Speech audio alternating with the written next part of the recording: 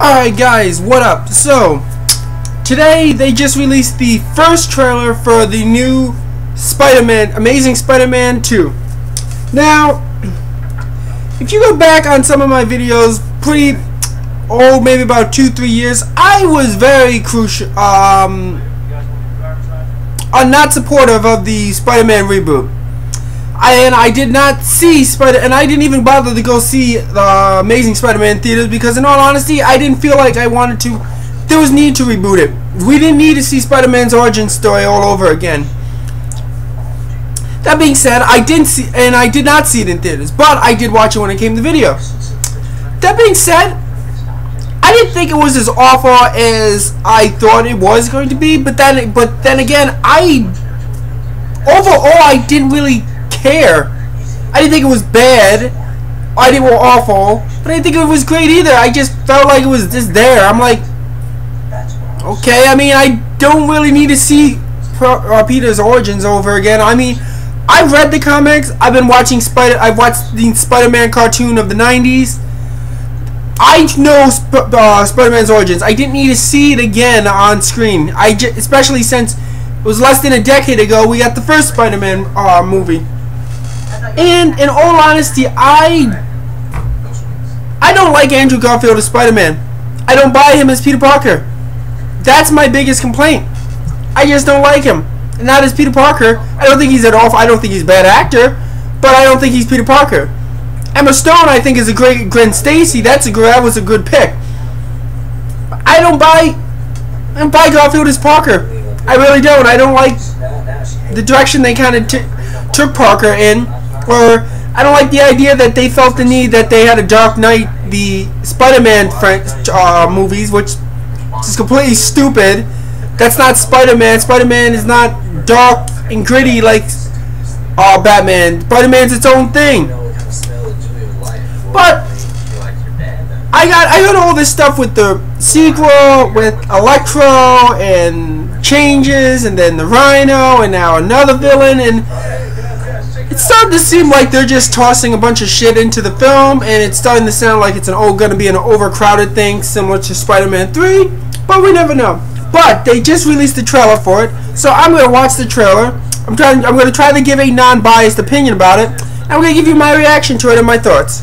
So here we go right now. The trailer for Amazing Spider-Man 2.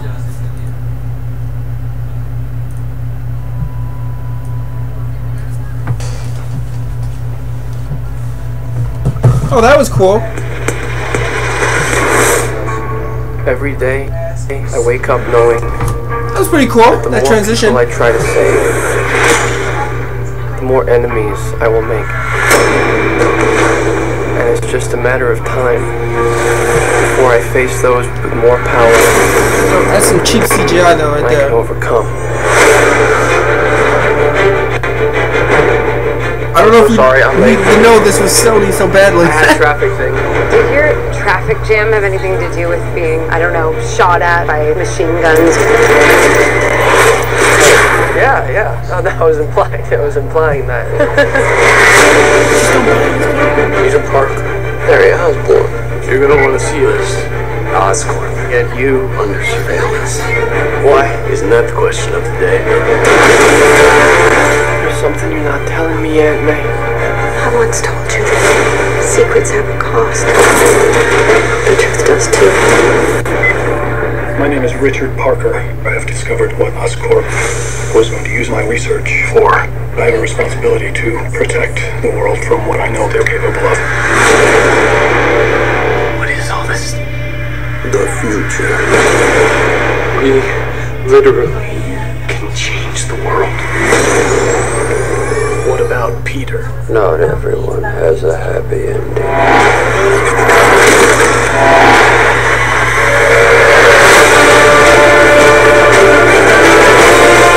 This is bigger than you, Peter.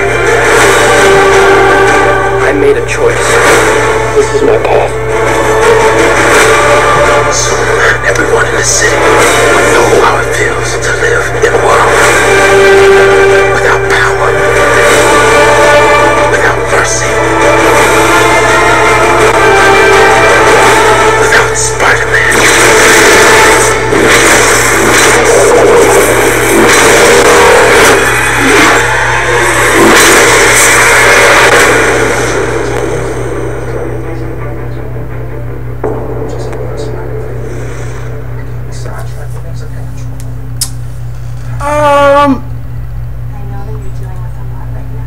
just gonna say this. This is so deviating from the comics that at this point that's kind of ridiculous.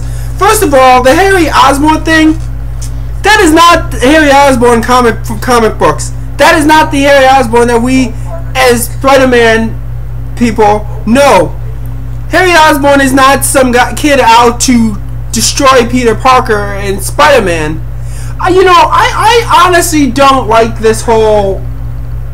See, this is the thing I didn't like with the first one, and they kind of didn't even bother to use any of it. This whole backstory, his parents, this Oscorp, some of this Oscorp stuff.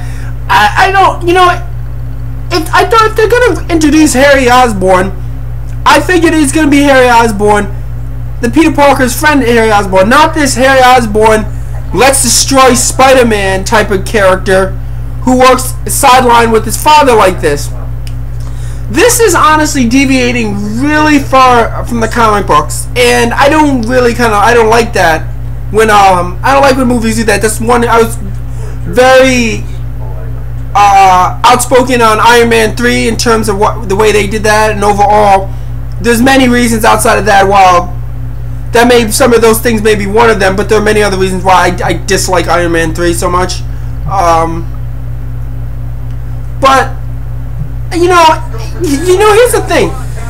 For the past, let's put it this way, for the past 10, 11 years or more, the first movie of the summer in May, I would always go to the midnight showing to kick off the summer movie rush. It's always been a tradition. Me and my friends, we go to the first movie, regardless of what it is. And in all honesty, this feels like the first year where I'm going to break that tradition, because I still don't have an interest in seeing this. For one thing, this doesn't feel like Spider-Man comic books. And I watched this trailer again, and I don't buy Andrew Garfield as Spider-Man. I don't like him as Spider-Man. He doesn't feel like Peter Parker. I mean, I really wish they would recast a new person. Somebody else as Peter Parker. I like the idea. I'll give it this. I do like the idea that they're trying something different, and they're not just trying to copy the Raimi movies like some other franchises try to do. They just try to mimic what was done before and play it safe. I'll give them credit that they're thinking outside the box. They're trying to do something a little different, but I think they're really deviating or pushing the boundaries on how far you should deviate from the comics before you kind of start to really alienate some of these core groups that love these characters. But yeah, let me put it this way. I'll admit, unlike the first Spider-Man movie, in the first trailer, when I first saw the first Spider-Man trailer, I just watched it. I'm like, okay, I'm watching a remake for Spider-Man's Origins again. Yay! Don't need it, don't care, and don't want to watch his origins all over again. I know it. But I'll admit, with this trailer, I got a little more... I'm not as... let's say not caring at all like I was with the first Spider-Man trailer and the first Spider-Man movie. It does intrigue... It intrigues me. I'm not a big fan of the way they're doing Electro. I'm not really... not a fan of that look. I kind of wish they had gone with the classic and comic book and even cartoon Electro type of look. Not really a big fan of this. I guess they're going for more realism type of look. But here's the problem. When I heard that, they did mention that at one point that here's the problem with this whole post Dark Knight era thinking that some studio execs think about, minus Marvel, because Marvel and Kevin Feige do their own thing.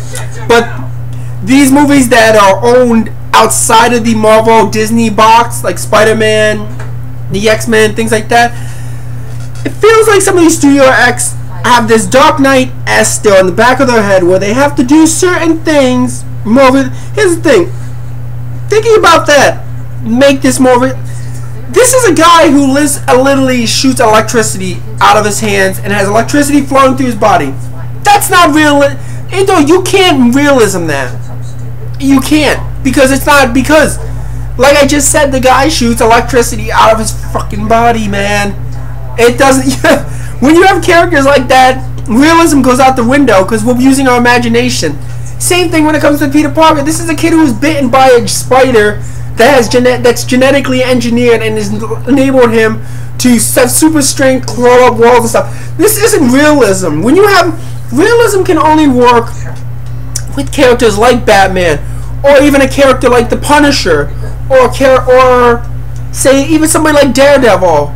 That it can only work with things when you don't have these characters. Even with Iron Man, you can use the realism with Iron Man because he doesn't have the powers. You can even use this whole realism that these studios are throwing around lately with Captain America. But certain things you can't, because when you have these type of characters who have these insanely super power strength and villains who have these crazy type powers, the realism factor doesn't make any sense anymore, because you're essentially dealing with characters that aren't real, that are make-believe, that are fantasy. So I don't understand this mentality that some studios throw around, this realism mentality, because it doesn't make sense at times. Now you can do realism in a world of these characters, try this around the world of realism, kind of like what Man of Steel did, but even there, realism to the point where they even with that know that Superman it's not realism with Superman, because he's essentially an alien who has insane powers, who flies. That's fantasy right there. Now, but you can surround everything else with realism. You can ground him in reality instead of keeping him in fantasy. And Spider-Man, it feels like they are not doing that. But that's beside the point. But this just doesn't feel Spider-Man-esque. Like, and I know some people will say, well, just because he doesn't look like Spider-Man or seem like Spider doesn't mean. Well, you know, this is the same argument some people have with the Wolverine films and the certain people who think Hugh Jackman's a shit Wolverine because he looks nothing like Wolverine from the comics. And you know, with those people, I can't argue that fact with them, really. You know, when I hear that from some people who hate Wolverine and hate this stuff, and they say, and as soon as they say they hate it because he doesn't know, I can't argue that fact, because. Put it this way, Darren Aronofsky was going to direct Wolverine, and guess what? He didn't direct it because one of his core reasons, he said, in quote, Hugh Jackman doesn't look like Wolverine. This guy's not Wolverine. So you want me to direct a movie where I don't believe this guy's Wolverine? He's too tall, and he doesn't look like Wolverine at all. So there you go. Some of us I mean, you can be crucial and have your own opinions about this, but as of right now, I'm not interested, once again, in seeing this in theaters. That doesn't mean I'm not interested in seeing it, but this is not a film I'm going to jump out for. And put it this way, May 2nd, I'm not going to jump. I think this comes out May 2nd, I'm pretty sure. But I'm not going to jump to the movie theaters on Thursday night to see the midnight showing of this, like I would for certain other things. Because, like I said, I mean, I'm not jumping for joy over the Spider-Man reboots. Personally, like I said before, I just wish that Marvel just took back the rights and kind of did it like it should be done.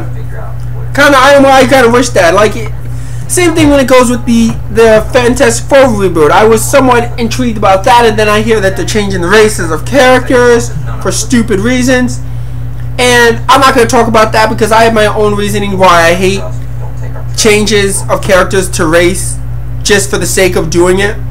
Maybe if we ever get to the point a year from now when Fantastic Four starts coming around and trailers come out, then I'll make reviews and reactions and then I'll actually go into detail on that whole thing. But that has no place in the detail for the Spider-Man movie. But yeah, overall, I like the trailer better. I like the trailer for the first Spider-Man movie, but this doesn't intrigue me a lot. This does not get my core. As of right now, X-Men still my most anticipated movie. It's a movie I want to see. I am just praying that Bryan Singer does not fuck this up seriously, because I am worrying a lot. I worry a lot with Bryan Singer in certain details, because he sucks at dealing with the X-Men women. That's an automatic. He's done a shit job with all the female X-Men. But yeah, so leave some comments below. Tell me what you think. Are you excited for this Spider-Man? Did this trailer make you go crazy? Personally, it didn't make me go crazy, but I'm pretty sure there's probably some other people who are really excited after seeing this trailer. And I'm not saying that there shouldn't be. You have the right to be excited for whatever you want. That's your own. Everybody is entitled to their own personal opinion about things, and I'm fine with that. I'm not I don't tell people what they should and shouldn't like, but I will criticize people for being hypocrites or acting like certain things for the sake of it. But yeah, leave some comments below. Tell me what you think, and I'll probably have another video up, maybe next week when probably for The Hobbit, because The Hobbit comes out next week, and I'm gonna be seeing that, so I'll probably have a review up for that. Also, there's a lot of rumors of a Godzilla trailer coming out next week, maybe it being attached to the Hobbit movie, so I might have to talk about that if I see the trailer in the Hobbit movie, and I'll probably be talking about Interstellar, the Nolan movie, which I'm looking forward to too. So I'll see you guys in the next video.